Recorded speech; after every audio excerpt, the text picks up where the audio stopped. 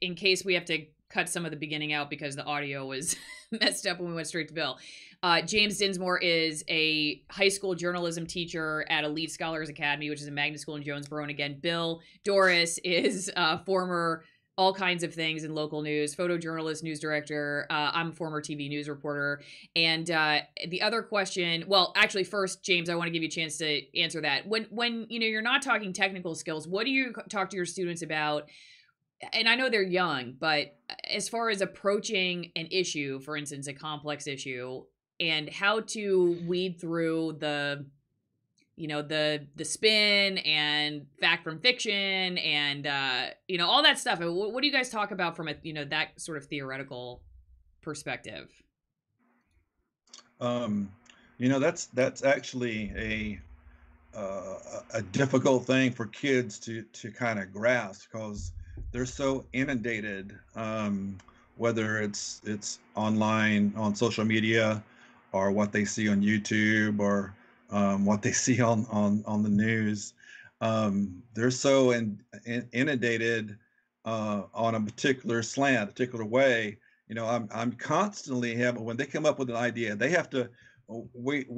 I give them the opportunity to come up with an idea for a story. They have to pitch the story idea to me and to the director, and then they have to go out and obviously do the research and put the package together. But they don't understand that it's slanted this particular way because they're just so inundated. I have to ask them, well, have you thought about, this? What about this? Why are they doing that? And it kind of makes them start to think a little bit. I try to place on them that it's really important to be a problem solver, to be a critical thinker, because if you just go with what somebody else tells you without investigating, then you're doing a disservice not only to the people that you're producing the show for, but you're doing a disservice to yourself. So I hit critical thinking, problem solving, regardless of what they do, and everything that we do. Instead of cry help, how can I fix something? Why is it like this? They have to figure out those questions. So do me a favor, James. Can you scoot over your camera just a little bit to your right so you're back in the center? That's better. Okay. Yeah, just when we're in the 3 shot, then we well, a little bit more. We want to see your whole face. There you go. Much better. Okay. So somebody had a question before we get back to the super chats about the popular stories and legacy media and whatnot. Somebody had a good question because you said something about why is this, and I don't, maybe you meant it differently, but when you said originally telling the stories that people like in a way that people like to hear or something like that. Let me go back to the question so I can see if I can find the exact wording.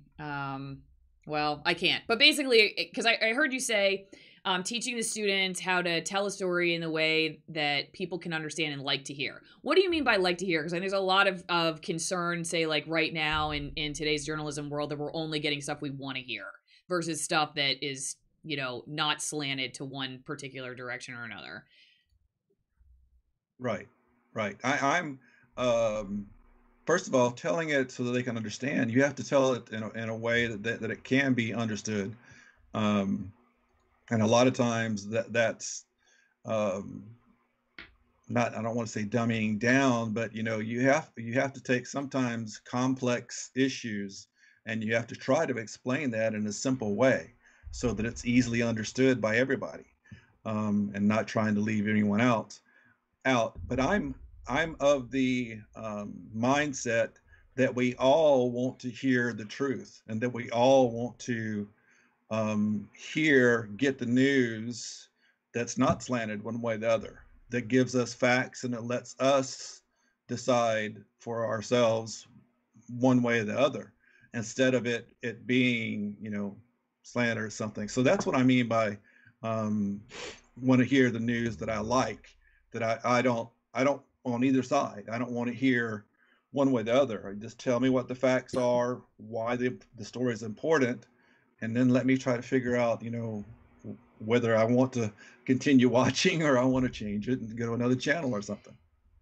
Allison, can I jump in on that Yeah, just a and little then bit? when you finish, can you also answer the question, why do stories really popular with audiences like medicine problem exposés not get a lot of TV and print space in legacy media? Can you also answer that? Well, go ahead, Mr. Dinsmore. I'll let you take that. Go ahead and say go ahead and say what you were going to say, and then we can go to that. Go ahead. Oh, okay. Well, what I was going to kind of add is what Mr. Dinsmore is teaching is just straight up journalism 101. Present the facts. Don't. But the issue that I think we're running into a lot these days with somebody who's working with young journalists straight out of high school, straight out of college. Let me rephrase that. Used to work with young journalists, fresh out of high school and fresh out of college, is a lot of times you see a lot of people with influence and or somewhat of importance try to push them to tell the story a certain way. Allison and I have had a conversation before where I mentioned I used to work for a news director who during the subprime mortgage crisis, all he wanted when you talked about that story was hammer home how the financial companies are bad, hammer home how these people are getting robbed. And to me, I think that every particular person in that situation may have a different story. Like, this is somebody who, just didn't read what they signed. And so, Mr. Dinsmore, how do you combat that a little bit? Maybe with a big hammer. I was just sitting here thinking, it's when you're getting paid by someone, when you're having to pay for your car and pay for your house and the electric bill, and the determining factor on you making that money to pay those bills is somebody that's wanting you to be a particular way, whereas me as a high school teacher, I don't have to face that. I don't have to, or my kids don't have to face that. The only thing they have to worry about is their grade. And a lot of times they don't really worry about that. So when they get to college, I think that, and I don't know personally, but I believe that journalism kind of expands into other things like it's a business. I mean, you have to start treating it like a business when you get there. And once you get into an actual station, wherever that is, then again it's about getting paid. So okay, so back to this question, why do stories really popular with audiences like medicine problem exposés not get a lot of TV and print space in legacy media? Well, I don't think it's necessarily, this is my perspective on it. I'm going to go for that. I'm going to interpret this question, and I don't know if I'm going to get that right, but why do exposés, let's just take out medicine problem, just exposés, investigative journalism, not get a lot of TV and print space in legacy media? One of the really big problems is just the shrinking amount of investigative journalists and investigative teams, especially in television news. I worked with a couple really good ones, but my station was one of the few that had a couple people still doing investigative journalism. Investigative journalism takes a lot of time. Sometimes they will work 5 or 6 months on a story and maybe not even end up having anything to show for it. That means you're paying somebody a salary that's not producing like the rest of your team, which has to produce sometimes 2 to 3 stories a day, and doing it with no teammate, basically. Like I've talked about before, how I used to shoot, edit, write, go on camera, drive the car. I did it all by myself. It was virtually impossible for somebody like me, unless my bosses would every once in a while, like they did once, and once or twice, I got to really spend a significant amount of time on a story where they'd take me off for like a month. But that was very rare because the dollar is the bottom line. Unfortunately, even the managers, I think, who are really still want to do good journalism, they understand that, their job is under a microscope if they don't deliver ratings, if people are not putting new content out for all the live shows that we have going on. And then on top of it, I think there's also maybe, I can't say what this was like 15 20 years ago. Well, maybe 15 years ago, I could say, but not really much older than that, pre-2008 recession, because that's when I started in the business. But I don't know what it was like from the personal curiosity standpoint of journalists, in TV news specifically. I think there is a problem with journalists both not having enough time and resources to be curious, but also, coming often towards these stories and issues with very similar perspectives because they have similar backgrounds, similar education, similar cultural backgrounds. They think similarly about topics. They often vote similarly. And so I don't know if they're necessarily just as curious anymore to fish out the stories that require someone to push past, I guess, just what you accept to be reality in an everyday world. So you both need a natural sense of wanting to dig to the truth, at the bottom of whatever, big dumpster you've been handed with all this kinds of information, and figure out what's there and what's worthy of paying attention to. That's something you can't really teach someone. But then on top of it, you also have to be equipped with the time and the resources to chase after that. And those two things, I think, are hurting right now. What would you say about that, Bill? I would say that on the more local levels, exposés, and I don't like that word, but because I see expose as media, not journalism. But I really think that type of reporting is mainly saved for sweeps pieces, if you will, at least on the local which it is right now. I should say I had one of my former colleagues send me her latest, it's February sweeps. We're in the heart of it right now. So if you're seeing your local news station go, tonight, special report about blah, blah. Tonight our expose on whatever. That's because it's February sweeps and they're getting the ratings this month. So they're really trying to get you to watch. Now, if you look at mainstream media, if you look at the big three, if you look at ABC, CBS, NBC, on their 6:30 news, well, 6:30 on the East Coast, wherever you're at, their evening news very rarely has those types of pieces anymore. They really don't have those type of investigative journalisms because it's boom, boom, boom, boom, boom. It's, quantity over quality. They save that stuff for shows like 2020, 60 Minutes, and stuff like that to get you to watch those programs. And then you've got major cable news networks like, say, Fox News or CNN. They can do those as well. But even then, they're getting more few and far between. And I think it's because for it to be quality and all the fact checking that you have to do, it takes time and it takes money. If I have a reporter who everybody loves, I can't have him working 16 hours a day on this one piece. I need him out in the field covering this. I need him out in the field covering that. So that's a big part of the reason why. There's some other, what I'd like to call rabbit hole reasons, but we're not going to get into that. We're trying to stick to the facts here, folks. Philip Fan, thanks for the super chat. And then this is another good question. Lucas Gonzalez. I don't know if this has been talked about. My journalism college professor went into depth about how being objective is a bad hegemonic theory that needs to be stopped because it hinders social progression. And I think that's a really, the debate over whether, and also actually to clarify, Bob Wildfish said, I meant exposés already made that are popular with audiences that could be shown again at any time, but aren't. So clarification there. So I don't know if anybody has any thoughts, but real fast to go to that objectivity question, because I do think there's probably a fair conversation to have about when you're talking about the difference between someone who is genuinely trying to get to the bottom of things, but is a human and thereby cannot just live in a vacuum, right? We're all going to be reporting from some kind of perspective. We all have some kind of upbringing and experiences that affect the way we see things. There's a difference, I think, between that and like overtly trying to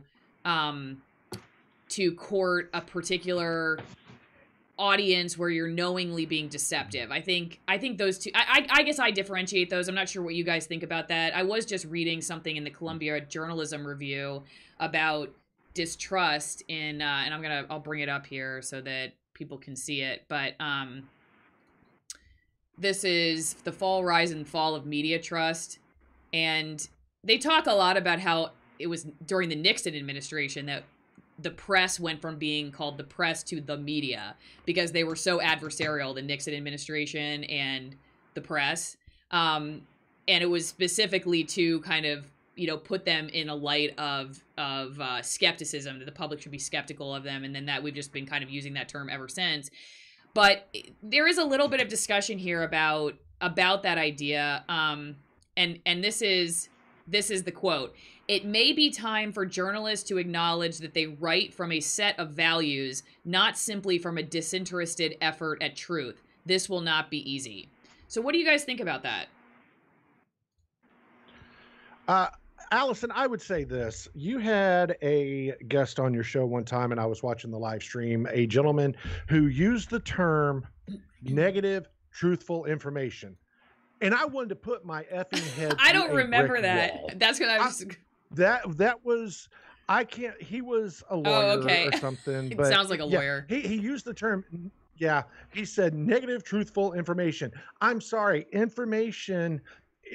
Facts are not objective. Okay, 2 + 2 is 4. Okay, math and facts, things like this, they're not objective. Now, you can question the facts and say, oh, I don't trust what you're saying. Let me see if 2 + 2 = 4. And that's fine. But the facts are the facts. They're not objective. They're indisputable. So, and that's what journalism is supposed to be. Mr. Dinsmore, I digress to you, sir. I agree 100%. Yes, sir. I wrote down here as Allison was talking that when I went to school, and I have a degree in English, and wanted to be an English teacher actually at one time. But persuasive writing was something I really excelled in, and I think that a lot of journalists that are coming up now, a lot of my kids are being pushed in that direction as opposed to being more objective. I also, something hit me, it used to be local news was news about stuff that was happening here, it was personal stories and stuff. Now, local news really is a lot more national news. I mean, my kids, because I ask them to watch the news and tell me what they think about it. And a lot of times I'm getting, the stuff that's happening nationally that's affecting everybody is what's on all the news. It's regardless of what you watch. That's what it is. That's why I said a while ago, they're just inundated in all these things.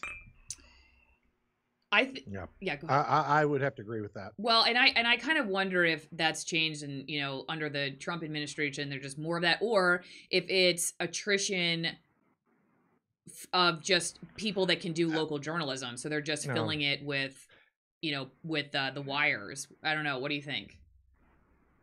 Allison, I don't mean to sound contrary or disagree with you, but I thought, I honestly believe that this started long before anything related to politics. And I'm going to give you my example. I'm sorry, this is my truth. But either way, the Columbine shooting, when that happened, I was working at a local television station. And of course, like back in the day, most of the time, if something big national broke, you found some way to tie it into your community. Did you have a survivor's relative, or did somebody go to school here that now teaches at Columbine, just for an example?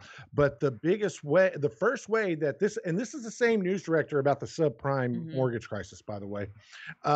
Okay, so we need to find out how to tie this locally, and his way to tie it locally was Kentucky has the worst gun laws in the nation. And a bunch of us in the newsroom who, Kentucky born and bred, are okay, according to who? Because according to the NRA, Kentucky has the best laws in the union. According to the ACLU, they have the worst. So what is that truth? And that was long before, that was back when Trump wasn't a racist, if to make kind of a bad joke there. But I mean, that's how far back that goes. Well, actually, to go back to that article that I was referencing, try to find the place where they're talking about it, but because this does sort of this does sort of go back all the way even to George Washington. It says even George Washington, including and Thomas Jefferson, judged newspapers to be full of lies. Editors didn't have much regard for their own kind, sometimes challenging one another to duels. And there is a history of popular violence against the media. And so it's like said notably against abolitionist newspapers before the Civil War and against black journalist institution at various points thereafter, a matter not of distrust but of hate and fear. Polling allowed us to measure public confidence in the press and compare it to that in other institutions. Over the decades for which such data has been available, we've seen that people tend to think of journalism in a more favorable light than, say, the White House or Congress, but as less trustworthy than medicine, education, the military, organized religion, or major corporations. Now, I did a video for my channel about a year ago talking about how it was actually very similar distrust of government and distrust of mainstream journalism. So we're kind of riding the same line. But that in that Nixon era and post-Nixon era, this author, Michael Schudson, I think, this is from 2019, says that that's kind of when it really started to ramp up this, we're going to hold the government accountable, versus what probably was a bad thing, which was we were in some cases a mouthpiece. Well, it's still, I think people could actually still make an argument that we still have that issue, obviously, of outlets being a mouthpiece for the government. But it was maybe more accepted to just, in other words, maybe you didn't have to hide it as much. All right, you didn't have to hide the propaganda as much as you feel like nowadays. Maybe news stations have to try to pretend like they're not pushing propaganda. But that this idea of advocacy and just sticking it to the man, like that kind of idea that which is of course just accelerated in Twitter. Twitter, I feel like has made a lot of questions for press conferences. If it's not going to go well on Twitter, I'm not going to ask it. Things like, so I think that's just accelerated the process of this idea that I'm here as morality crusader, and I need to. The problem is because this author argues that this is a good thing, that we should just own that we are going to hold the powerful accountable. We should just own it, that's what we do. I don't think the public has a problem with the idea of holding the powerful accountable. I think the problem is the public sees that we only hold certain powerful people accountable, or certain powerful institutions accountable, or certain powerful talking points accountable. And that's the issue. So when journalists are talking like this in this article, that's where I see their argument break down, because I think I can go with these people as far as, I see the importance of journalists to be open and aware and brave enough to speak out against power structures. That I wouldn't disagree with that, and just own that's what we do. The problem is that, like, which power structure, and have we failed at holding all structures accountable that come across our desks, or is it just the ones that don't reaffirm our confirmation bias? That's just my thoughts. Mr. Dinsmore, one of the things that I've always taught either interns or first-time journalists, young journalists, one of the things I taught them my golden rule of news reporting, and what that is, it's a three-pronged attack: protect yourself, protect your gear, and then protect the story. The reasoning behind that is there's only one of you. So you got to protect yourself. Journalism was my passion, not so much anymore, but at the time, but it's still just a job, and there's only one of you. The gear is expensive, so try to protect it if you can, and then protect the story. So that was what I used to teach to younger journalists. What's the biggest piece of advice you give to your guys and girls? Wow.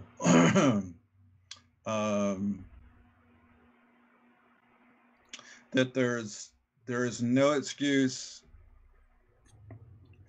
for not having character. Character is the one thing that you as an individual can protect, and it's the most important thing to me. So I teach the kids, regardless of what else happens, if you have character, if you or stand behind what you say, do the research, figure out the answers, and then go with it, but know that you did what you feel was right.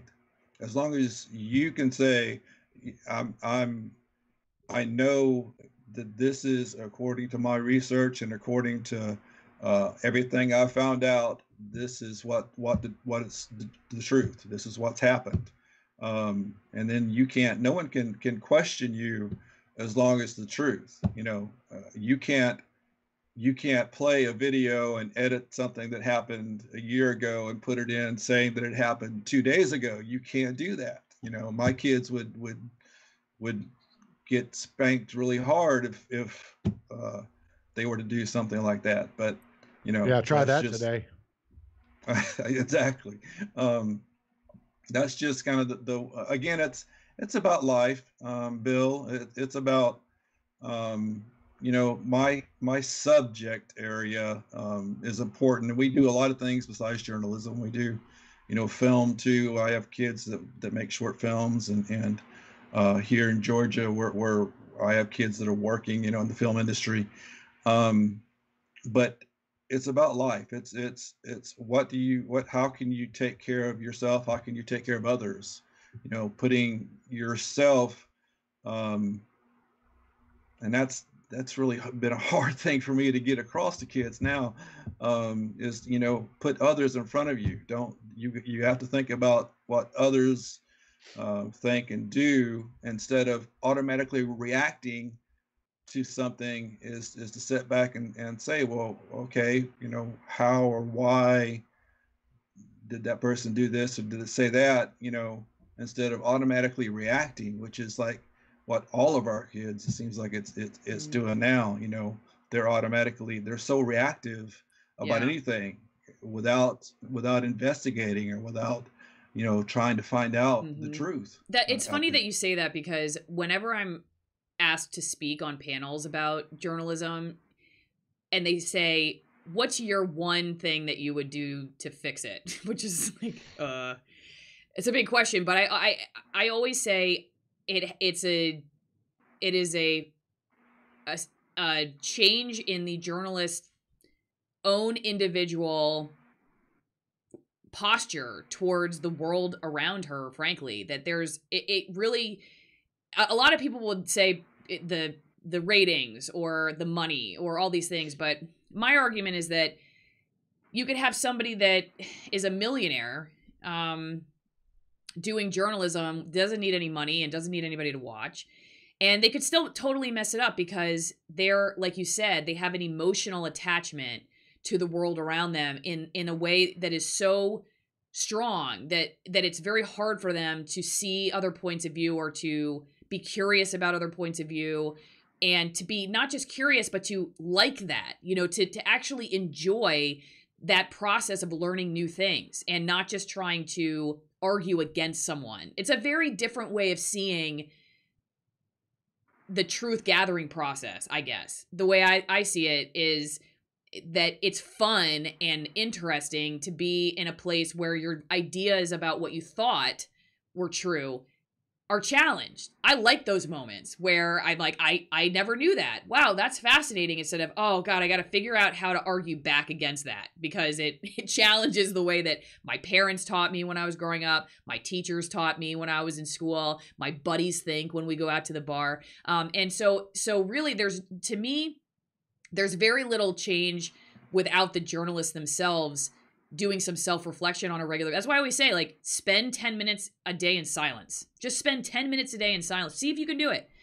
Sit in silence and just like take a few deep breaths and disengage from Twitter and disengage from the platforms, and try to just calm yourself down enough that you can see the world around you a little bit more logically and a little bit more clearly, and not just be defensive or angry or scared, and just emotionally attached to things having to be a certain way. Because if you are that, it doesn't matter how much money in the world is thrown at you, or what strings you don't have attached. It's still, you can't force somebody to see something that they can't see. I guess that's sort of the way I look at it. One quick question from Bob. Would you support the return to duels for journalists and politicians? I think we should put it to a vote. I'm just going to go ahead and say, can we do it retroactively? Because there's some people I would love to go back and duel. Yeah. I think people are already dueling, but they just do it on social media. I just think they just don't physically duel anymore. Oh, no, I thought we were talking about drawing pistols, take 10 Yeah, paces, that is what he's talking about. Yeah, I think that is face. what he's talking about. Okay. Yeah. Well, we'll definitely make sure we have it in Kentucky, since you have the wholeheartedly. worst gun laws, as you said. Yeah. Yeah, obviously, as a civilized human being, and I mean, and this is a joke, and that's great, but you know, just kind of a fun fact before Mr. Dinsmore jumps in there, I would rather go back and duels more people that I've worked with in sports media than news journalism, if that helps you out any. Mr. Dinsmore, the you, sir. Yes, sir. You know, one of the other things, and I should have mentioned this earlier, but you know, and it goes back to being people skills. Is I would get really upset with one of my kids if they acted some of the way that you know, like the Washington Press Corps acted. I mean, you have to treat each other with respect. You have to when you're trying to find out about a story, and I know that you know, you're trying to get to the bottom of something, but there's still a level of respect that just went out the window. There are people just treating. I mean, my kids see it and they come, you know, talk to me, and I have to say, you know, they have a choice to be that way. You have a choice to be the way that you are. So, you know, I would be just really upset with anyone who treated someone else or mistreated them, you know, with disrespect like that, in all circumstances. To kind of backtrack on what he's saying there, I don't know if anybody has ever watched the TV show The West Wing. There's a great scene. It's a classic, iconic scene where the president is leaving and he tells this one lady, you know, by the way, in this building, we still stand when the president leaves the room. And the lady is embarrassed and she stands up very sheepishly. Imagine now if a president, I don't care which president you're talking about, Trump, Biden, doesn't matter. If a president stopped and said that now, Jim Acosta with Trump would have done this. And that's just a blatant disrespect. And that kind of exemplifies where we're at right now. And it's kind of terrible. Well, I do think that the journalists getting followings by being theatrical, I guess, about their posture towards, because again, I don't think any of us have a problem with the accountability side of things, like actually asking questions that are important for people to hear and holding folks in, like the president or any other person in power, accountable to whatever it is and wanting to actually get to the bottom of things. It's the theatrics, I think, of it, and then the book deals that follow and the Twitter threads that follow, and the, you know, how everything now is the likes, the comments, the retweets, how everything is oh gosh, what's the right word that I'm looking for? Your journalism is, it's not monetized, but the, you know, it's deemed a success based on a different model, I guess, than perhaps before you had the opportunity to become your own star, you know, your own star in outside of your newsroom. You have these ways of directly communicating with the public now. You don't have to go through your outlet, so you can become a little star. And the way that people are becoming stars in today's world is through that kind of theatrical journalism. And so when you're approaching it that way, then also it, I think, affects the way one sees who you should be asking those questions to, because when you start building an audience that wants you to sock it to one person, but they would be very upset if you socked it to the other, now it's not just, now you've created this, right? You've created this monster by going after this person that you now have grown a brand around. And if you were to all of a sudden do that to the people that these folks following you do like, you lose your stardom. And I don't know if that's a phenomenon that was really around, 20 or 30 years ago, because you didn't have the ability to go straight to the public. There wasn't this direct to consumer model necessarily in the same way that there is now. Now that's opened up opportunities like for us to do what we're doing right now. But it also, I think, has taken your average journalist and given them the opportunity again to become a mini celebrity in a way that they never were before. And so there's that theatric to it. Philip says, journalism is not a science. Wouldn't it make sense that the reader viewer take responsibility for what they consume? Seems like the public has abdicated responsibility for thinking. And I do think that's a really fair point. At the end of the day, we do all have to take responsibility, but just curious what you guys think about that. Oh, you heard me laugh. I mean, this is an argument we've been having since the invention of the television. If you don't like it, don't watch it, or monitor what your kids watch. That's not a new argument, and it's definitely not new to television news. So me personally, I'm a huge advocate of personal responsibility and responsibility of your family. So I understand and appreciate the sentiment of what the super chat says, but we're way beyond that. So what do you think, James? Yeah, I would agree with Bill 100%. Yes, sir. It's more what when I watch the news, and I honestly don't do a lot of it because of I try to get my news in other ways. Meaning you don't watch a lot of TV news? Is that what you're saying? Okay. Right. Yeah. Even though you teach it, it's funny that you say that because I used to say I just make it. I don't watch it. Yeah. Well. Yeah. It's true. And that kind of goes with my point there. It's about what's happening. It's not about who's happening or who's saying it. So that would be that. It kind of brings me thing. to this next comment. Ron Peterson, don't become a part of the story is what I heard a lot in the newsroom, even when I was mostly a video editor. That seems to have changed. Mm-hmm.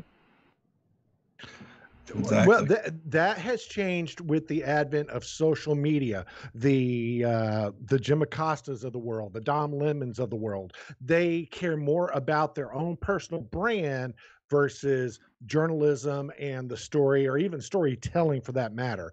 There is a fantastic journalist named Forrest Sanders that works for WSMV in Nashville. That guy is the best storyteller, editor, photographer, combo platter, the best one-man band I've ever seen. He could be the story of everything that he does, but he never makes it about himself. And he's always trying to tell the best story that he possibly can. He's a good journalist. Don't get me wrong. He can report slime, grime, and crime. But when it comes to storytelling, nobody does it better, and it's never about him. There's never a personal stand-up. There's never a reference to himself. That would be the ideal way you'd want to tell stories, whether it's hardcore news or a feel-good story. Scott says, if you are in a small market, good luck shopping anywhere else than Walmart. The news is no different. He's not wrong. He's I know, Allison, I know you hate that saying. No, I actually used it in one of my last videos, so I can't be hypocritical anymore. And I just to kind of piggyback on what Bill was saying there, the dollar. I mean, those like Acosta and Lemon. Yeah, I don't really care for the way that they do things. The managers, if the people who paid their salary would say something, would do something, then they wouldn't act that way. I mean, that's the where do we make the comment or go to say this needs to change? Not necessarily on a journalism or journalist level, but I mean it's above that, because those people, in my humble opinion, and maybe they're jerks and act that way all the time, but I believe I've seen Jim Acosta act pretty nice sometimes, once or twice. So if he was said, this is how things should be, then I think if management, his boss or whoever signs his paycheck would say that. Yeah, I think you're right that it's the managers allow it, so, and maybe encourage it. So if there was a different model at the top, then I do think obviously they have the capacity to be that way, but they're encouraged. I think you're right.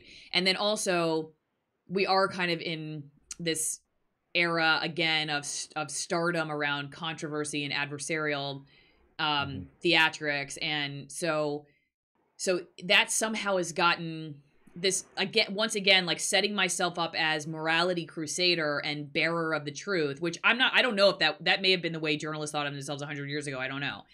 It just, I think maybe in today's world, the addition of all kinds of information now that the corporate model doesn't have control over, the corporate news, the legacy news doesn't have control over. I think that's added to the sense that we really have to get on top of it now, right? Because now people really have access to other information. It's not just us anymore they're listening to. So now it's really dangerous out there.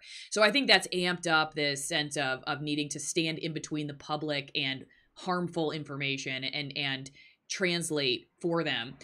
Courtney Gray says, I love The West Wing. Have you watched The Newsroom? Yes, I love that show. Have you guys seen that show? I really enjoyed it. I thought it was I thought it was very well put together. Oh, I actually maybe thinking about Breaking News, the funny show that Tina Fey wrote. I think that's what I was thinking about. Okay. Newsroom is the one with the blonde-haired guy from Okay, Dumb and haven't Dumber. seen that one. What is his name? Yeah, I can't remember, but he's got the awesome vibe of why America isn't the greatest country in the world anymore. But it's still a really, really good show. I enjoyed it. But the most accurate portrayal of news. I'm going to do a breakdown for the channel someday. It would be a really fun live stream, too, I think. We should. I'm Alice Morrow, and this is the breakdown.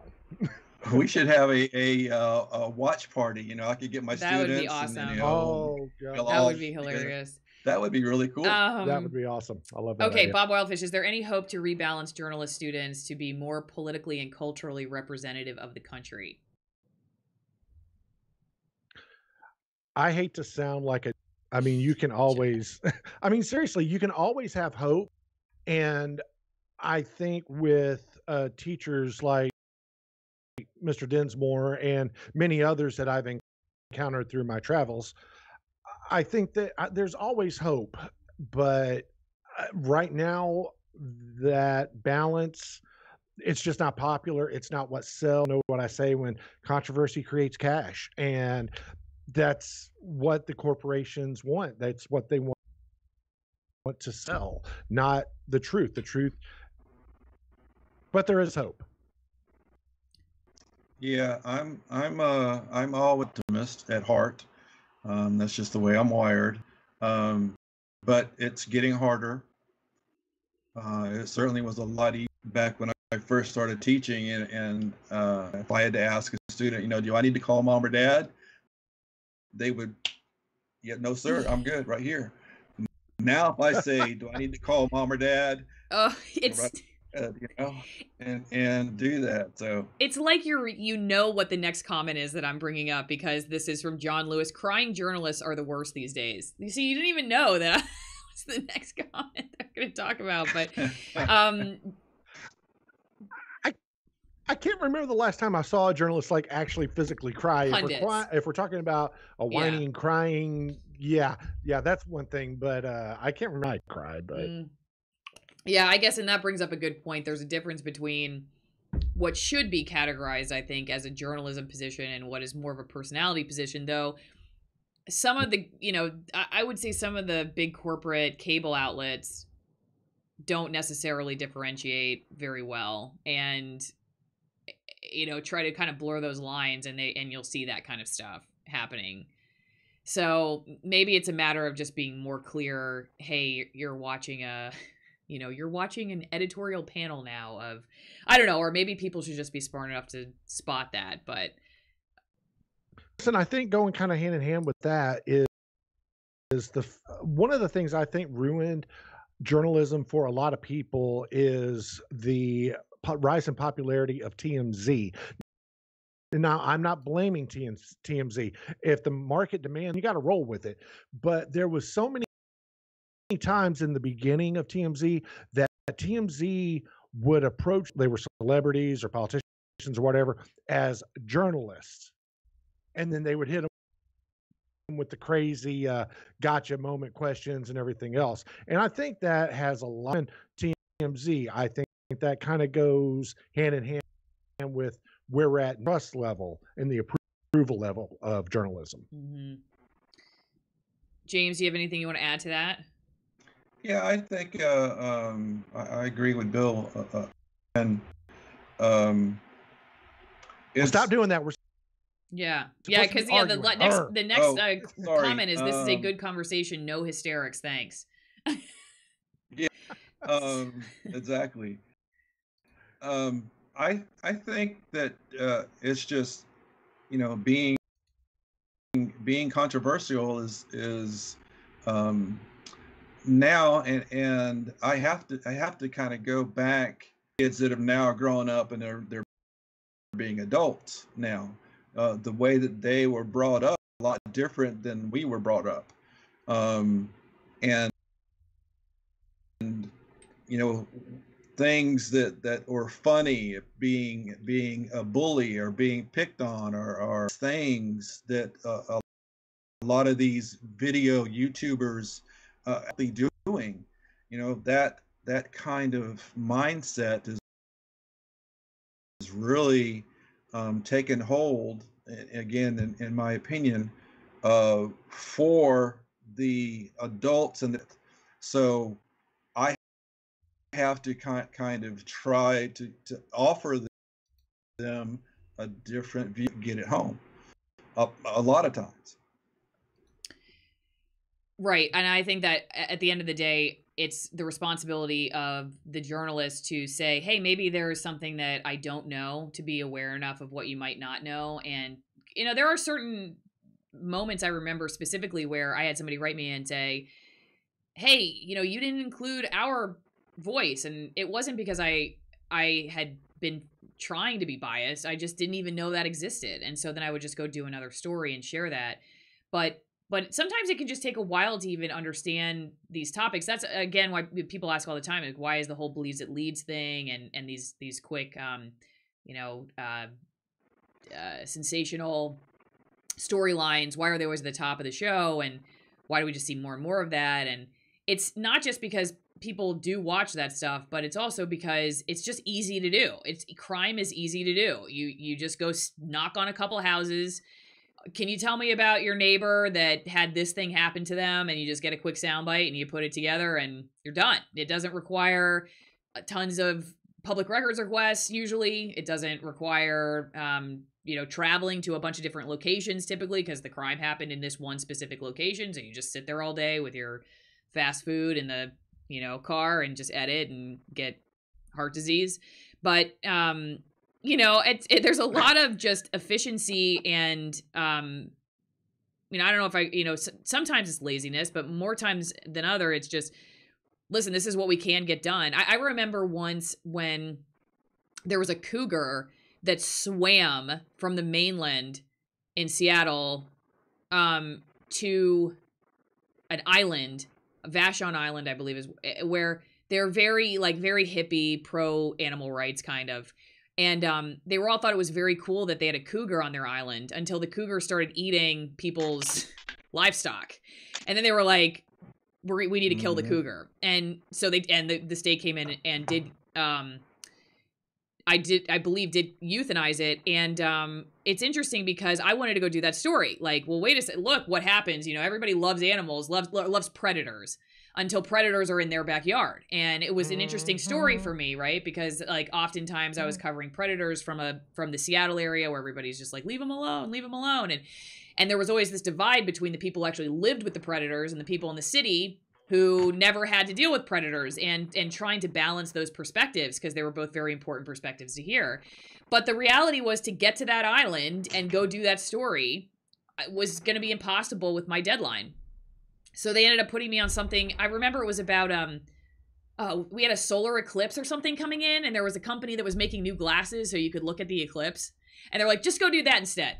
Because it was a one-stop shop. You know, that's the phrase, a one-stop shop. You just go to the place, they show you how they're making the glasses, you talk to them about their new technology, boom. Now you've got a 4 o'clock story that's easy to put together. So we never did the Predator story, which was going to take a little bit of time, more time than we had. And we went and did the solar eclipse story. And oftentimes that's how decisions get made. Not because it's like, oh, well, it's more politically advantageous from our perspective to do the solar eclipse story, and that just pushes our bias. It was just because that was what we could get done by 4 o'clock. That's part of the reason I got out of the business, because I just got to the point where I was like, I'm just not doing, the work that I really want to be able to do. I stopped wanting to go after really complex stories, knowing that I wasn't going to have the ability to do them well. And I just started doing stories that were easy to get done, that I felt like I wasn't going to let the viewer down at the end of the day with, I don't know. I don't know. I haven't had time to research this. And then I was like, well, what is the point of doing this? If it wasn't like all the time. I've gotten to do some really good stuff towards the end of my career, but more times than I liked, I was doing stuff that you could get done quickly, not stuff that I really felt like was important work. What do you think about that, Bill? I know you probably saw some of the same stuff.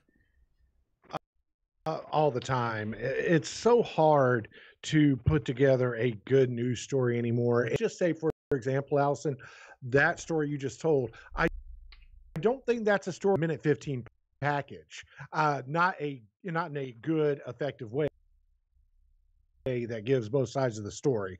So, the deadlines, and I never had a problem with deadlines myself, because I thrived on that. I thrived on that pressure and boom, boom, boom, boom, hustling, getting something done.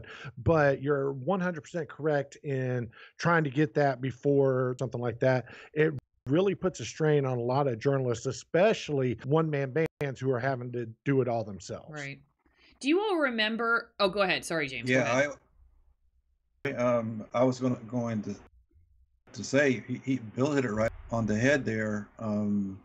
That's the way that the one-man band, the anchor journalist has to go about doing the things. I mean, can you imagine having to do get the B-roll footage of the cougar out there on that island? I could just imagine, but what a magnificent story that could have been. Oh yeah. I also think that kids, talking about just getting it done quick. I mean, they live in this, it's got to be done now. It's got to be done quick. They've just been brought up and they don't take the time to really discover something. They're just in this such a fast-paced lifestyle with this 24-hour news cycle and 3 different things. Facebook and Twitter and nothing else. They're all doing it, and they're what's that thing they do? They record the videos, the 30-second videos they do. I see like it all TikTok, the time. I've never done it, but like right. TikTok, exactly. Yeah, TikTok journalism. They just that's just the way it. And back when I came up and was trying to get into it, and I mean, we got our news, newspaper back then, or you didn't see when Walter Cronkite. I play a clip from Walter Cronkite students, and they want to know who's that old guy with the mustache there. I'm like, you guys just don't understand. At one time, he was the most trusted individual on the planet. What he said was gold, and that's gone away. That just doesn't happen anymore. So I didn't mean to get on a rant there. I think it's also important to also teach or people who want to get into the field the importance of using these mediums back in the day. And I know you two know exactly what I'm talking. You would have to drive the live truck, and you'd have to send the mast up, and you'd have to get the signal tuned and locked in. Nowadays, I'm live at a shooting. This is all I need. myself. Right. And there's no reason why you shouldn't be doing that to stay at least competitive in the market of journalism. Do you all these days. remember something we were talking about? Because Busha, I call BS if, quote, we are way beyond that, then you're supporting big boy institutional censorship. Does that make sense to you? I said, when I said we are way beyond that, I think we're way beyond. What I was saying was that we're way beyond the point of worrying about the personal responsibility of what people consume, whether it's journalism, whether it's video games, whether it's movies, television, music. We're way beyond that, because there's no such, I don't want to say there's no such thing of personal responsibility. We're way beyond that. Now, what that has to do with big boy institutional censorship, I think basically he's saying that if you don't take responsibility, then you're just putting the truth and information in the hands of these corporations and their institutional censorship. I will disagree. I think that we're still at an era where, and perhaps even more than ever, people are both going to echo chambers and seeking them out because they're triggered by hearing something that, you know, and I see it on my own channel when people that I have on say something, or I say something that, you know, people, I'm unsubbing because, you know, this one thing, you know, okay. But at the same time, I do see people more and more because of maybe, you know, just over the last few years, this conversation about speech suppression has become more and more part of the public conversation, I think, than it's probably been happening for many decades in different forms, right? But the public hasn't had the same ability to communicate with each other, you know, since in the last 10 years versus what it used to be like. And so I think the idea of speech suppression and fake news and propaganda and disinformation campaigns and all that kind of stuff is more something that the average person, they may not know a ton about what it means, but I think they know those words now. And I do think are starting to wake up actually more to their need to be at least skeptical. They may not go the next route and okay, well, I'm skeptical, and go from complaining about it to then actually trying to find a solution to it yourself, you know, do the research yourself and all that stuff. But I do think I hear more and more people, and I don't know, again, maybe it's because of my corner of the internet, talking about it.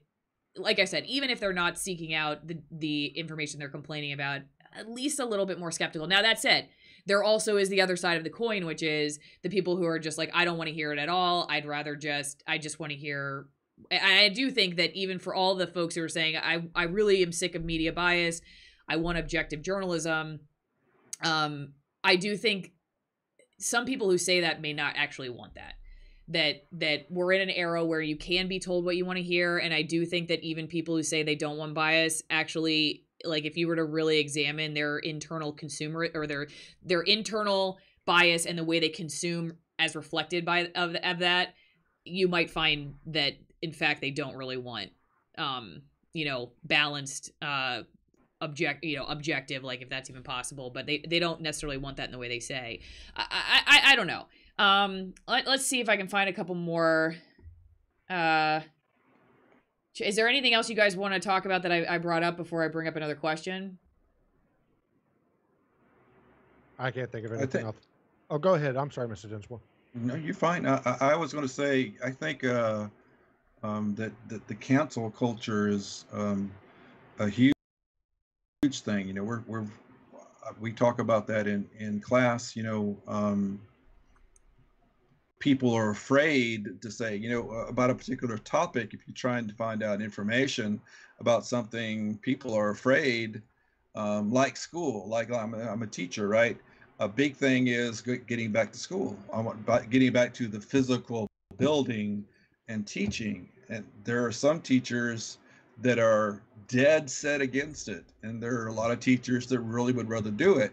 The teachers that really want to do it won't say it. They won't come out and say that they really want to be in school, but you know, these other people are doing this. So I think that's really affected a lot of the news that we get now. People are just, don't want to be, put doxed or something worse than that now. So my kids have to take that into consideration. There may be a time, place where somebody doesn't really want to say something, and you have to respect that. So yeah, no, I think that again, my 2 those are cents. interesting points. And it kind of, so a couple comments to that point. Postmodern eradication of objectivity leads to inevitable result that journalism becomes drama.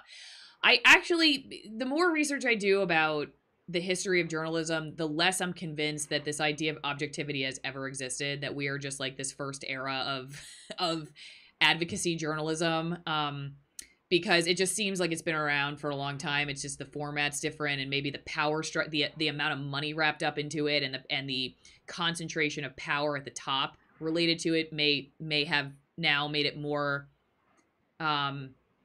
effective at whatever the campaigns, the information campaigns are that these, the people in control of the information want in a way that maybe, I don't know, maybe, but then again, there were fewer options before. So perhaps you actually had more control back in the day than today. I don't know. It's a good question for debate, but I don't really, the more I read into it, the more I'm kind of like, I don't know if we ever really had this idea that, if anyone ever, even 200 years ago, was like, oh, okay, we can trust the press. It seems like people haven't trusted the press for a long time. And then someone else was talking about cancel culture, and I'm gonna try to find it, but oh gosh, let's see if I can go all the way. It's basically about how cancel culture has affected what we're able to. Oh yeah, here we go. Cancel culture has accelerated faster than anyone ever expected. And I do think that cancel culture, if that's what we're going to call it, the idea of a mob coming after you and your ideas and potentially getting you fired from your job, it probably is in the back of the mind of a lot of journalists, in the same way that they are fanning without perhaps even necessarily being aware of the ego involved in it, but that performance that we talked about earlier, the other side of the coin is that cancel culture side of it, right? So if you're not doing the popular thing, then the backlash is far worse than it could ever be. So you can have a bigger following than you ever could, and you could also have a bigger hangover than you ever could in the past. And I do kind of think that journalists, even in editorial meetings, are sometimes afraid to bring up contrarian points to popular narratives, because they're just afraid their peers are gonna think they're all kinds of ists, they're racist, they're sexist, they're whatever, things are now thrown at people for saying, well, what about, this side of the coin? So it's not just that, but then what if then the manager say, okay, if they can even see that perspective, all right, let's let the person do that story, and then the mobs come after them, and I do think that real time mobocracy is what I call it. I do think that affects journalists. Not sure what you guys think about that, but this whole concept of cancel culture is the selective way it is applied. I'm going to give you a prime example. There is a certain daytime talk show, which I'm not going to name here, that has a certain member of the panel who, because that person doesn't deserve my breath, but either way, no, this person had with cancel culture when Kevin Hart couldn't host the Emmys. Now this person is calling it consequence culture. Well, 2 years ago, when Kevin Hart was Emmys, it wasn't cancel culture, or it wasn't consequence culture for his controversial tweets about homosexuality. But now that it applies to somebody that's fitting your narrative, no, that's a really interesting point to make, which is, and that's oftentimes when we talk about censorship, that's exactly what I bring up, which is we have certain ideas about, well, of course, no, you free speech has to be allowed for these people that say things I'm comfortable with, but don't realize that when we start pointing fingers at, well, that's dangerous information, because it's not something that we're comfortable with. And hell, maybe it is, there is crazy stuff that people are saying. I mean, I would never deny there isn't crazy stuff happening on the internet, right? That would be dumb. But who gets to make that decision? And the fact that people can't see that they have these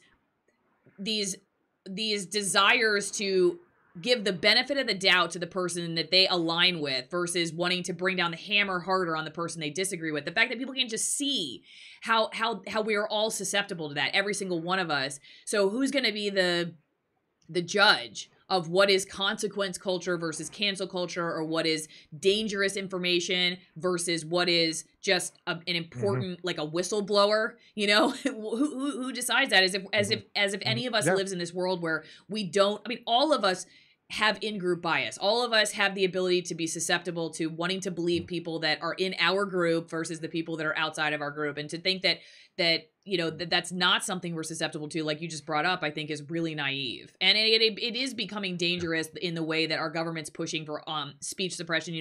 The big three, the top three, Google, Twitter, and Facebook guys are all going to be back in front of Congress soon for another hearing on this, and there's more legislation proposed to make Section 230 even less open to free speech, so to sort of to affect what would be considered harmful information and stuff. So it's going to heat up in the next year, and it's again, just to go back to my original point, it is so shocking to me that even journalists think that somehow this couldn't go sour, that it couldn't end up, the power couldn't end up in the wrong hands, and then all of a sudden now we've lost our ability to have important information and access to important information that challenges the power structure. And also, this is one comment. I don't think Walter Cronkite, this is from Woodchuck, I don't think Walter Cronkite was unbiased. People trusted him more because they didn't have the information to challenge the narrative. Today, that information is easily obtained. That's one other idea. I mean, you can't sit there and say really anybody was completely unbiased. I think almost everybody in some point in their life is biased in some way towards something. And I don't mean that in the important ways. I'm talking about, I'm by the rival of the Kentucky Wildcats. I mean, that's what I'm speaking more of. There are biases in everyday life. That's what it is. But I think Cronkite was trusted for a reason. And I think he earned that trust from a lot of people. Mess says there's a reason the printing press wasn't free to use. I don't know.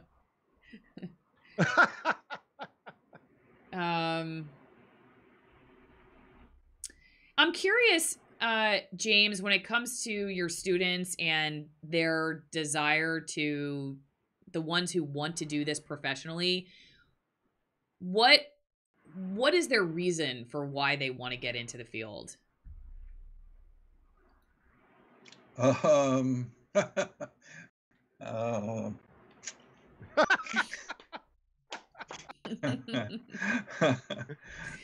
it because they want to be on television? Oh God, that hasn't changed. That hasn't changed. I Jane, think I'm gonna kind of preface this a little bit because, and if this makes me the bad guy, that's fine. There are some attractive people who have been told that all you got to do in journalism is stand in front of the camera, look pretty, and they give you money. There's some of those that do exist. James, I'll let you take the rest, but I'll be the bad guy on that one. I don't care. I'm sure that goes into a lot of it. They're thinking, some people. I'm trying to think of the kids that I have, that are out there working now, and most of them actually they love the process of getting the information and doing the research and sharing the story. Telling the story is the most important thing, and some people just have a knack for doing it. I don't have, and I have quite a few that are, but none of them are what I would consider like beauty queens and macho men or anything like that, even though there are a few that are nice looking and stuff, but they all have worked hard to get to where they are and to do what they do. So at least I would hope that. Hear.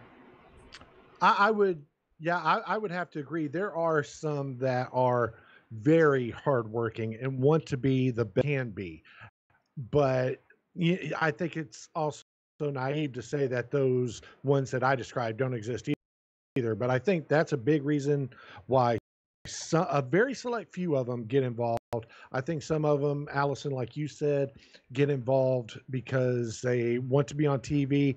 But that psychic shift to where now they don't necessarily have to do that. Any kid with a phone can be a and YouTube if you go star. work in TV, guess what? You're not just putting on your makeup and doing your hair. You're running the camera and editing. And so I remember one of the interns that worked with me in Knoxville. She was like, I'm out of here. I'm going to go work in PR. I don't want to do this. Because she couldn't believe, like, there was the third time she forgot to bring her lunch. Because I warned her, we don't have time to stop for lunch, so you need to bring your lunch. And I'm serious when I say we're not going to stop for lunch. And I'm sorry to be about it, but it's going to get to the point where we don't have time and we are not stopping, and I'm not kidding. And the third time she didn't bring it, and I was on breaking news, and I was like, sorry. She's like, but I'm starving. And I'm like, I can't help you. I told you to bring your lunch, and she's like, I'm done with this. She's like, how much do you make? Told her, my first job, I made $18,500 before taxes.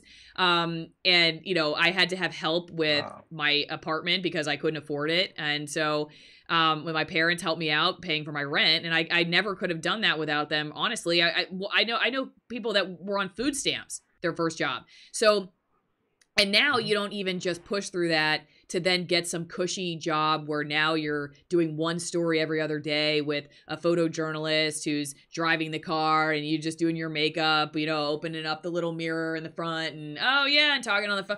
No, you're doing it all. So yeah, you could find far more glamour being an influencer on social media if that's what you want to do than being in TV news, for sure. Because it's a grind these days, especially if you want to be a good journalist. I would love to get y'all's opinion on something that's kind of a hot button topic right now and how it applies to journalism or even young people getting into journalism. If the $15 an hour minimum wage does pass and becomes national law, how is this going to affect the way that news stations hire people? Because I'm sure you two both know that a lot of these stations, like say Missoula, Montana, or Lima, Ohio, they hire these poor kids at, to coin a Bernie Sanders quote, slave wages, paying a minimum wage or $8 an hour, $18,000 a year at best, or on food stamps or something like that. But I'm also going to say understand why TV stations try to do that, because not every TV station is a money-making venture. Some of them lose, or they have to be supplemented by other stations in their corporation that do make money. So how would the $15 minimum wage affect stations and journalism jobs in that way? Well, I mean, I know that if the salaries met cost of living in some of these markets, it would be more feasible for more journalists who don't come from like the background I've talked about. I came from a very privileged background. My parents helped me with my internships and helped me with my apartment in my first job. And so could I have done that? Yeah, but I on my own, but I probably would have come out with a lot more debt. And if I was somebody who was thinking about, well, I could go take my skills into public relations and not have debt, versus doing the internships in television or then starting in a job where I can't afford to live. I just don't know if I would have chosen that career. And I do think it would open it up to people who don't have the, the same financial ability to just, especially if you already have debt from college, so you've gone into debt from college and now you're going to take a job that give, 18.5. There was a reporter, I remember, he had a video almost go viral talking about this, like how in debt he was. And so, yeah. And you know what? back to that one comment regarding how to have journalists be more exposed to different cultural, socioeconomic worlds and cultural worlds.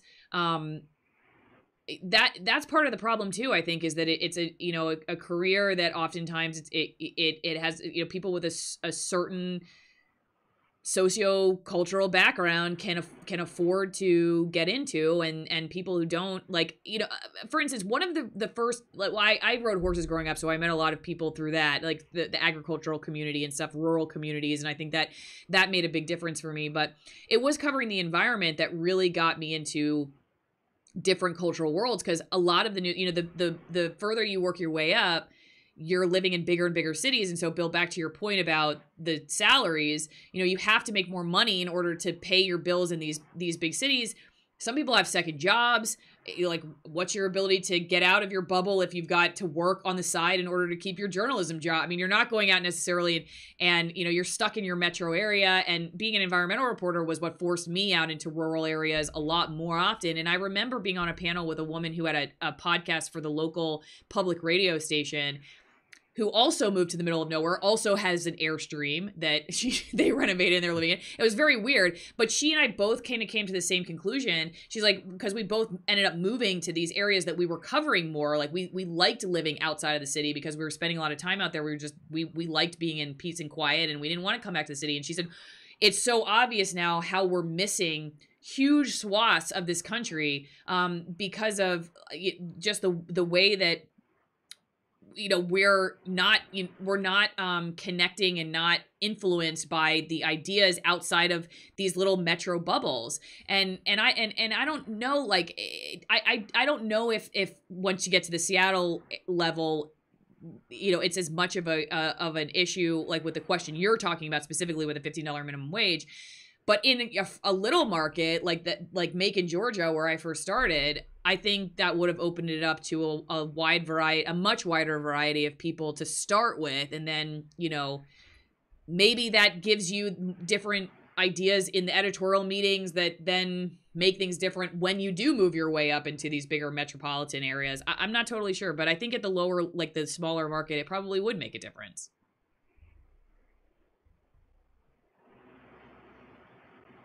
Yeah, I'd have to agree. I'm interested. I would be interested to see the long-term effect of how that's going to happen, because like Bill was, those small markets that have to pay the bills on the building, the rent on the building, or the electricity bill. How are they going to sustain that?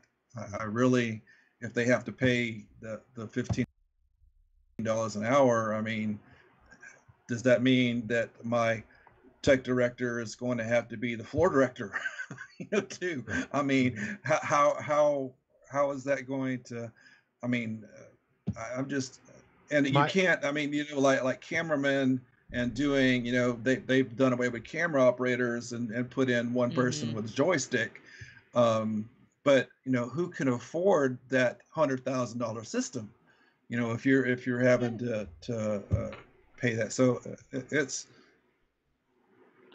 Yeah, if you're a TV station in Jackson, Tennessee right now, which there's only two, it's a very, very tiny market in between the Memphis and Nashville markets. And I would go so far as to venture to say Jackson will probably become part of the Nashville market really soon when the DMAs come out, probably in about 2 or 3 years.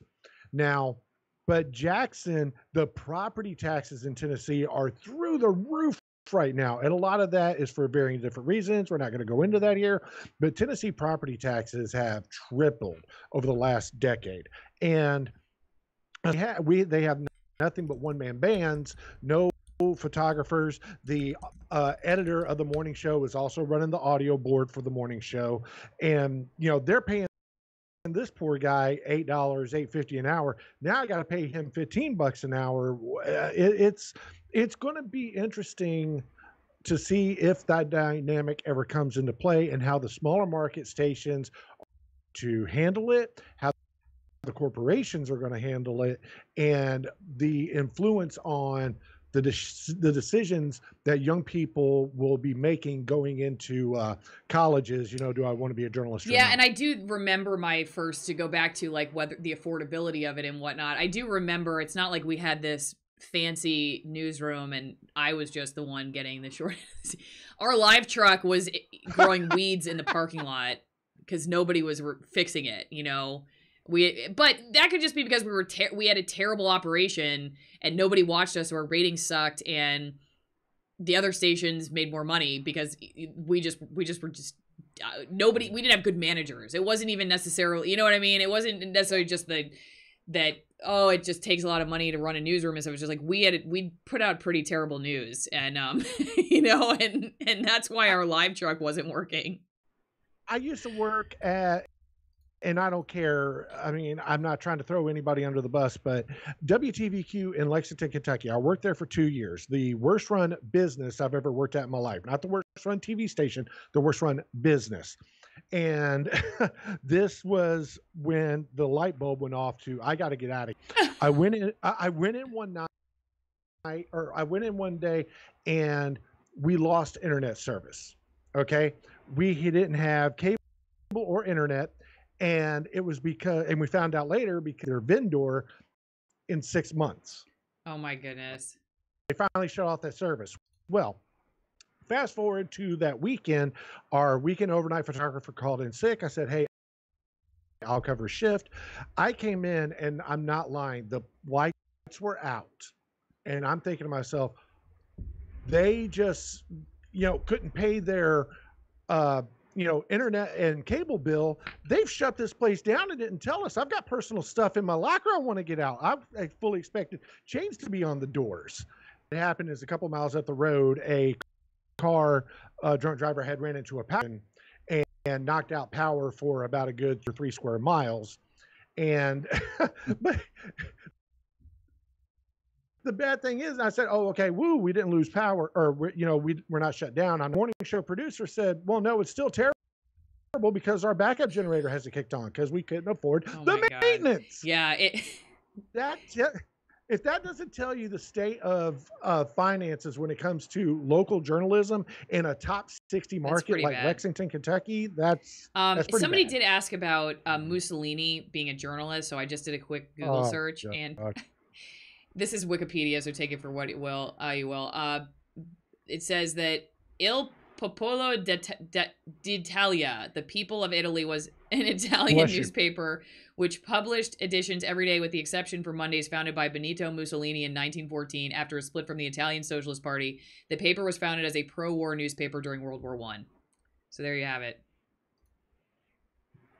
Anyway, well, so like I said, I guess it just brings us back to the original point was, is this the first, you know, era we've ever seen of, you know, untrusted journalism that's been pushing certain agendas? I don't think so. Anyway, closing thoughts, guys, before we go. I know you guys are in later time zones and dinner time and whatnot. Any closing thoughts for people that they should know about today's modern journalism world? Go ahead, Mr. Dinsmore. Okay. I was going to say, you know, maybe that it's always kind of been there, but there are two things. As prevalent as it is now, and people are not afraid to do it now. You know, I think before B would not show their bias, whereas now they don't care. And now, you know, with again the 24-hour news cycle and everybody's access to the internet, you can find it. If you want to see it, you want to be there, you could certainly find it. That's something I have to tell, you know, my kids, that again, it's about the choices you make, and it's about character. You know, I was reading, there's a really cool thing that I got sent about Steve Jobs' last days. He wrote down some things, and one of the things was there's a big difference between being human and human being. You know, there's when it all is over with, and you need to treat others with that respect, while telling that story, and just be good. It's like that old saying, like we as teachers, you learn everything that you need to know in life in the second grade. And by the second grade, if you would just keep that forward, if you keep going forward with that. So that's kind of the make it out there. Bill, closing thoughts? I love that sentiment and trying to instill integrity and character in young journalists. My final thought is if you're a young person and you're watching this and you're thinking about getting into journalism, I will be the first person to tell you don't. It's not worth it. Bill, clarify that. What do you mean? Do you mean corporate traditional legacy journalism, or do you mean just being a journalist, like at all, going out on your own? Clarify what you mean by that. I would say not at all. Either or, because what are we gonna do if there aren't any journalists, like actual real functioning journalists in 60 years? Same with farmers, they're all dying out too. Yeah, and depending on who you talk to, the best way to start is with no journalists. And I'm not saying I agree with that, but the stress it puts on young people here is, you're already $60,000, $80,000, $100,000 in debt to go get a job that you're going to be making $20,000 a year. I see stories about it so many times where young journalists will go and take a job thousands of miles away from their hometown where they have no support system just to get that opportunity, and then they are just crapped on and used and abused like a rented mule, like Vince McMahon does wrestlers. But you're still talking about the corporate model. You're not talking about, like, if you wanted to start a YouTube channel and just start filing public records requests and FOIAs, and you want to be a 22-year-old who's, driving to, like, those guys that I've had, Brendan Gutenschwager is a great example. He's a young kid who just, with Twitter and his cell phone, has been covering some of the unrest over the country, and his video's been all over the country, and he's just direct to consumer, and he loves it. He loves flying around the country and putting himself in harm's way, and he doesn't deal with any of that stuff you're talking about because he just bypassed the corporate model altogether. And I'm not disagreeing with that. I would go to the independent journalists like BG on the Scene and Andy Knows and all them. No, he got the crap beat out of him and may have brain damage for the rest of his life. Tim Pool, whether you like Tim Pool or not, he was attacked just covering the Wall Street protests. Occupy. Whatever that was called. I can't remember. Yeah, Occupy Wall Street. And if you don't have the backing of a corporate place, because Allison, you and I have talked about this before, being put into dangerous and hostile situations, but you've also got to have, armed security. Healthcare. I had healthcare in case I could beat the crap out of, so I could go to the hospital. Yeah. Exactly. So, and on top of, not having that kind of protection, you got to deal with if you think Jim McConnell or any of these other people actually read their responses to their tweets, you're out of your mind. They don't care. They probably have somebody back at CNN headquarters in Atlanta tweeting for them. Okay. But the independent journalists, I love the execution because in a lot of ways for your mental health and for your physical well-being, it's just not safe. Don't do it. So somebody brought up Matt Taibbi. I do consume. I support him on Substack, and I've really enjoyed hearing his take on stuff. So I think he's a good example. Of course, Glenn Greenwald left his own outlet, and now he's independent. So more and more people are doing it, but there has been criticism brought up, like everyone's now, in order to get journalists reports, now we're all going to have to be spending like $300 a month on these paywalls and whatnot. But I don't know, then maybe you just cancel your cable bill and you put the money towards that. Well, my last thought is that I disagree about, I don't ever tell people don't or do something, because I'm not God and I don't know what your journey is. But I do think that it's really important that no matter what field you're going into, but since we're talking journalism specifically, that you come at it with a healthy mindset about what it is that you want to do and how you're going to do it. and regularly be self-aware and self-critical, and whether that means, like I said earlier in our live stream, spending time in silence, decompressing, cutting the cord with your mobile devices, just go to therapy. I don't know. Like, talk to people who are sign up for a club of people that are very different from you. Don't, if you're somebody who's regularly unfriending people on social media, you're probably not a good fit for the field. I will say that. If you're somebody who's regularly freaking out and highly reactive to the world around you, and you're unfriending constantly, and you like the idea of censorship and cancel culture, I think we would probably prefer that you not necessarily go into journalism. The three of us, I don't know, I'm speaking for myself, so I just say I would prefer that at least maybe you just go talk to somebody before you get into the field about it. And you know what? This is coming from somebody who used to think that she wanted to be an addiction psychologist. When I left my first cable news job, when I was working at Fox News Channel, I quit to go to graduate school so that I could be an addiction therapist. And that was because I had a family member who was dealing with a very severe addiction to heroin. And I remember telling, professors that I wanted to help other people because I couldn't help my family member. And one of my very astute professors was like, that's not a good reason to become a therapist, because you're just going to be working all your issues out onto your clients. You need to deal with your issues with your family member and then consider whether you really want to be an addiction therapist. And you know what? After 2 years of therapy, I was like, screw this. I'm terrible at this. I'm totally codependent. These people use me and abuse me. I was working at a methadone clinic, and the clients were just, patients were easily able to like lie me into giving them, the sob stories. Like, I'm so sorry, because I was still, dealing with my own issues. And so it's the same thing. Like, I had to admit that, you know what, maybe this isn't the best field for me for these variety of reasons. But also, once I dealt with some of my own internal issues, like, I went back into journalism, and I was better for it because I danced with my demons, and I had figured out how to let go. And I know it seems dumb, like it almost seems a little bit too woo-woo for a conversation about journalism. But again, that's what I tell people all the time, no matter what field you're going into, but specifically a field where you are literally looking at reality and in a way interpreting it for people. You're taking what you're seeing and you're channeling it to the public, like telling them what you saw.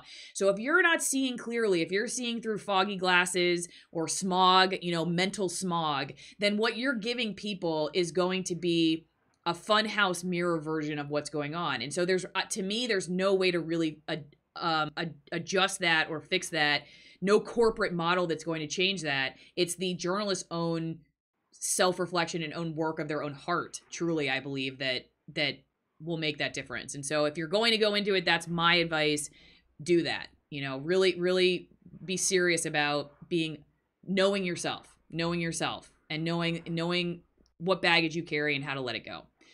Guys, thank you so much for this live stream. I hope everybody learned a lot. I'll see you guys on Monday. I have a lot in store for this next week, which I'm excited about. Anything else, guys, before we go? Thank you so much for having us. Okay. Yeah. Bye, everyone.